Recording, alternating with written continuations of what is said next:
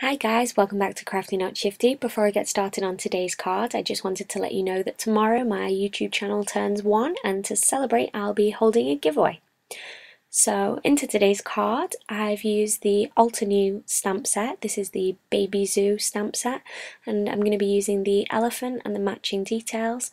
And this stamp set's really great for baby cards, for congratulations, baby showers and things like that, but if you pair it with another sentiment, it works for different occasions as well. So I'm using the Tim Holtz watercolour paper here, and I'm just going to stamp down the outline image of the elephant. I'm going to be stamping that in some Simon Says stamp ink in the Hot Mama colour. I really love this colour. I really like when it came out. Laura Basson did a release video, and yeah, she can't say Hot Mama without singing it. So this colour always makes me think of her. So because this is the first time that I've used this stamp, I just inked that up really well and press that down using my stamp press. So when these inks stamp at first, they will appear a little bit splotchy, and I'll just show you that here, but as it dries the colour evens out and smooths as it soaks into the cardstock. So now I'm going to take the detail section of the elephant, and you just stamp this straight over the top. So I'm just taking some time to line that up, and then I'll pick that up with my stamp press again, and I'm going to use the Simon Says stamp soft navy colour just to add some detail onto that. So again, I'm just pressing that down onto the stamp, and then I'll flip over the stamp press and press that down. Using the stamp press does make it really easy to line up those images and make sure they land in the exact same place, or if you have the MISTI stamping tool, then that would be really useful for this technique as well.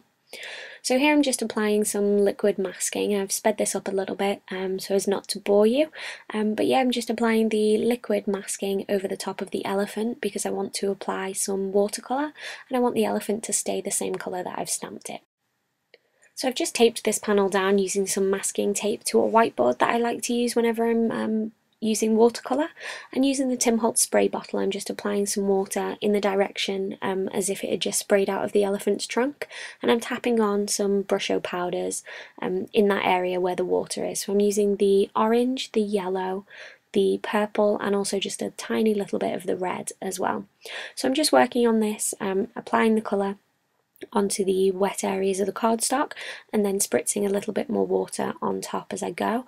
And as I was working with this, I realised that I should have tilted my wooden panel that I use for watercolouring to make that colour fall down towards the bottom. So you'll see in just a moment I will tilt that up.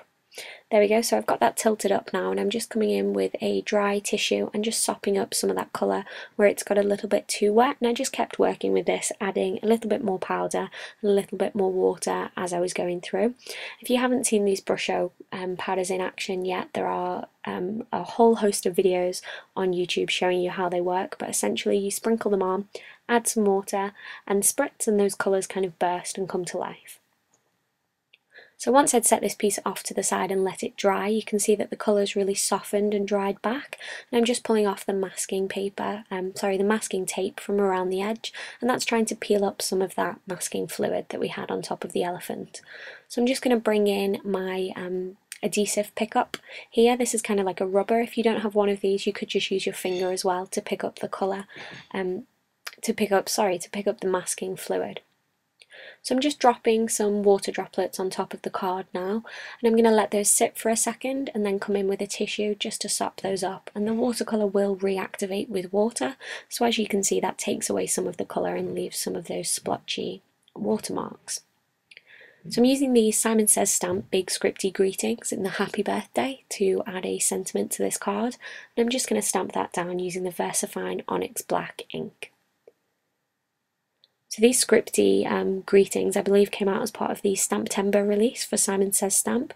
If you haven't headed over to their website and their blog to take a look at all the releases for Stamptember, you better hurry up. A lot of them have sold out already, but there's still an awful lot of their limited edition stamp sets available. So to finish off this card, I'm adding some white sequins in 2 sizes. I've spread those out on the card, and I'm using my Ranger Multi-Medium mat just to hold those down in place. I'm going to mount my watercolour piece onto an orange piece of cardstock.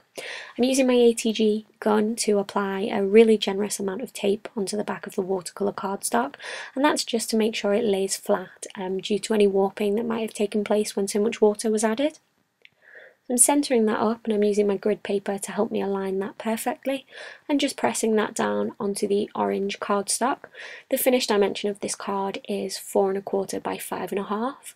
The orange panel is I believe that is an 1/8 of an inch shorter on each side, and then the watercolour panel is again another 1/8 of an inch shorter on each side.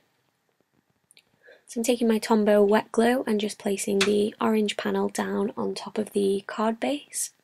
And that's the card finished. I hope you've enjoyed watching today, and please do make sure you stay tuned because we've got another creative arts collaboration going live this week, and we'll be able to share the theme with you on Thursday. Bye for now.